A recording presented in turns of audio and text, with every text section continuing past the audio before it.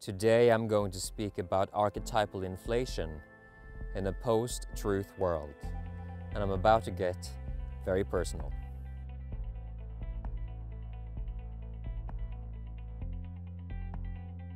Charles Eisenstein just released his new essay, The Conspiracy Myth, which inspired me and made me realize again how closely associated his thinking and my thinking are.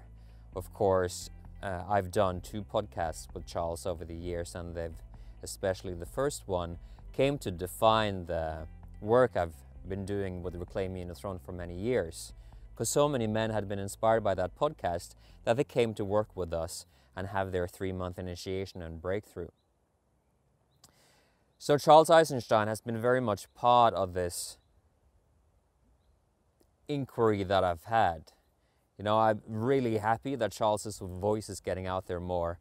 And I'm also super stoked that my buddies David Fuller and Alexander Beiner in Rebel Wisdom are gaining momentum with their message in Rebel Wisdom.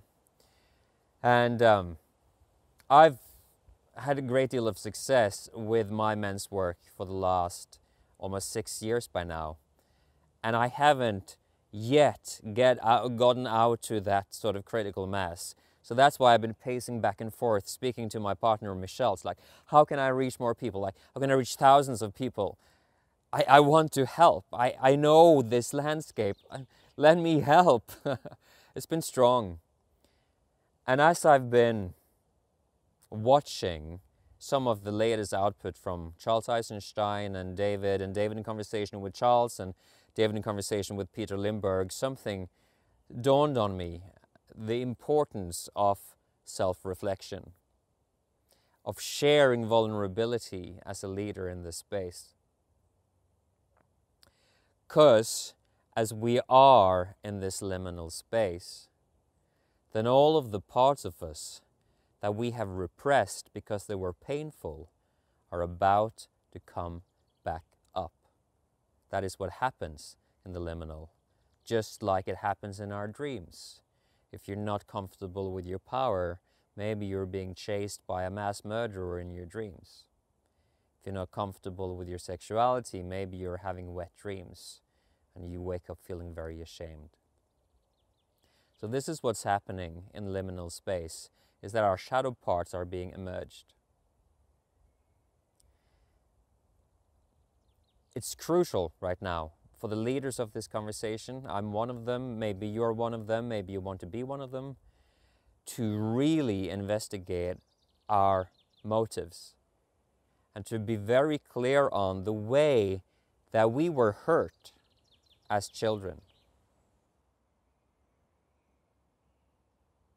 Because in my experience, having done this work for about a decade now, and really plunging into this territory, all of our identity structures have been created in an attempt to bypass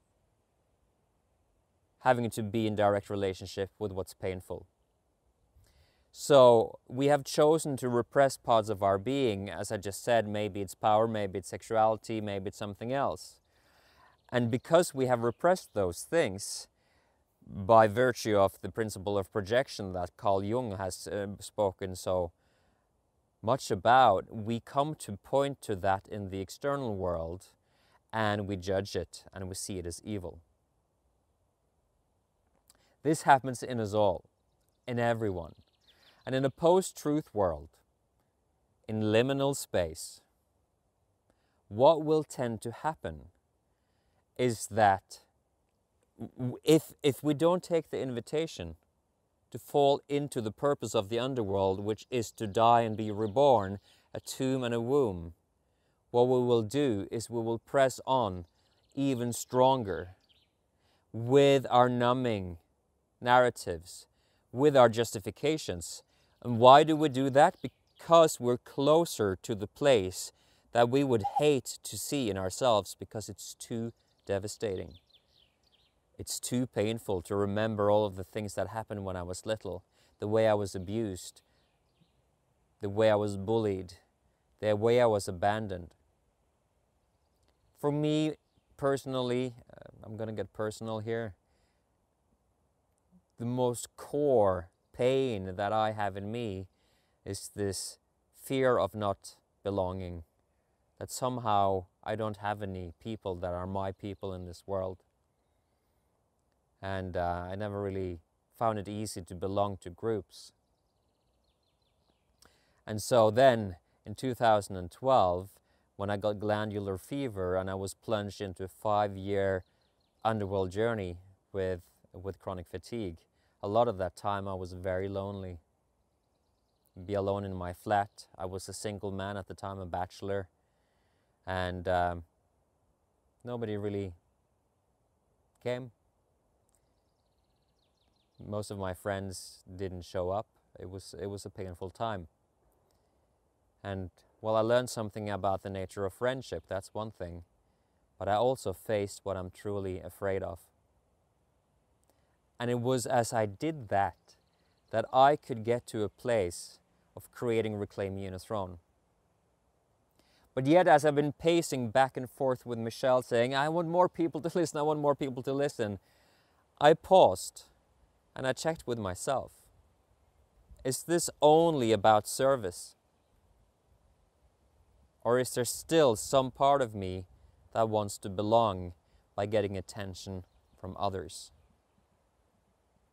And you see what will happen with leaders of this conversation right now, of the sense-making conversation, what is actually going on in the world. And this is something that David and Peter Limberg spoke to so beautifully in a recent Rebel Wisdom video.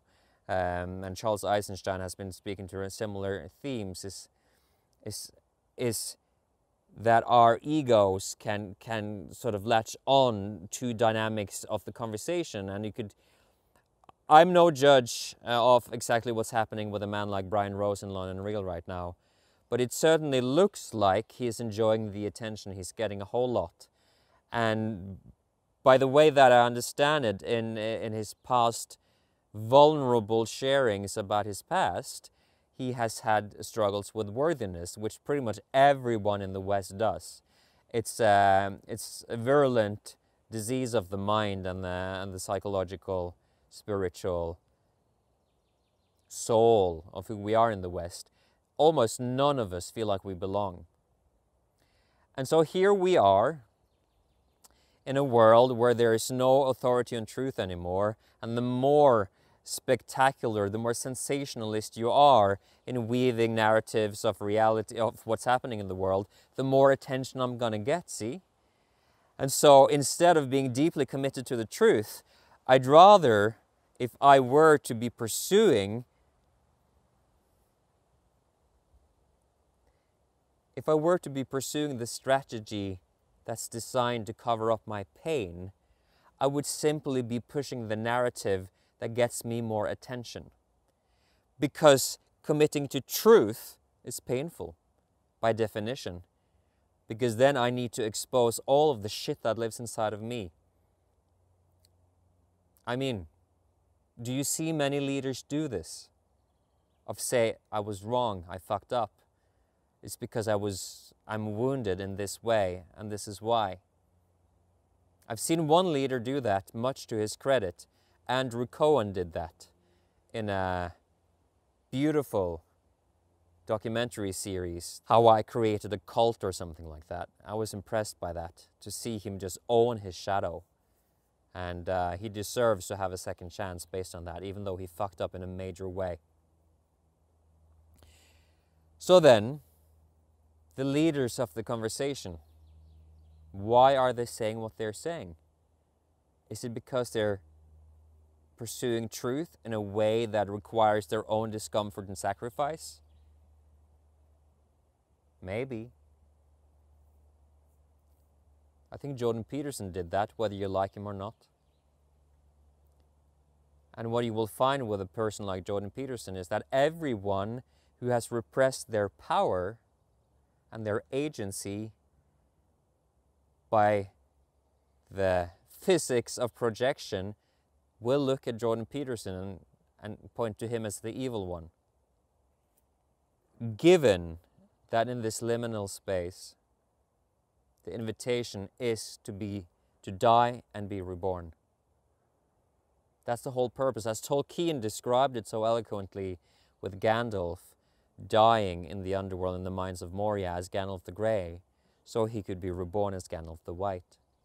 That is the purpose of the Underworld. And if this liminal moment, this Underworld journey, the COVID-19 moment, simply has the effect of you and I clamping down even more strongly on our pre-existing belief systems and narratives, we're fucking up. We're fucking up because we're down here. Evolution itself has put us into this process. I believe this with all my heart and soul, so that we can do our shadow work, so that we can reclaim our exiles, be it our power, be it our vulnerability, our hopelessness, our shame, our fear of rejection that I've had very strong in my life. And instead, what we do, rather than die, is we get archetypally inflated. Because we're so close to being exposed and revealed through the fragmentation of our psyche that's being exposed in the underworld. So now we need to compensate. And we borrow power from the archetypal. And we huff and we puff. And now we come to inhabit some kind of messianic complex. And other people may project it onto us. And this is why it's so crucial. Which is why I've been so inspired by what Rebel Wisdom has done and Charles Eisenstein has done in conversation with Rebel Wisdom, is being in this ongoing real-time inquiry about where are my motivations coming from? What is giving life to my words and my thoughts? Is it my intention for service and transformation? Or is it my intention here to keep repressing the parts that I don't want to look at? This is the great revelation, the great reckoning, the great shadow unearthing in mythological terms, not in religious terms, but it is the apocalypse, it's the unveiling of what's been hidden. It's not necessarily the end of the world. Actually, it could be if leaders don't do this work. But that's why I'm saying this right now. As a leader in this space, I'm swearing that I'm going to do everything that I can to keep inquiring into my motives. When I pace back and forth and want you guys to listen to me because I understand the liminal and because I understand what's possible here. Am I doing it to serve, or am I doing it to plug the parts of the whole of fear of rejection and fear of abandonment that I still haven't plugged entirely?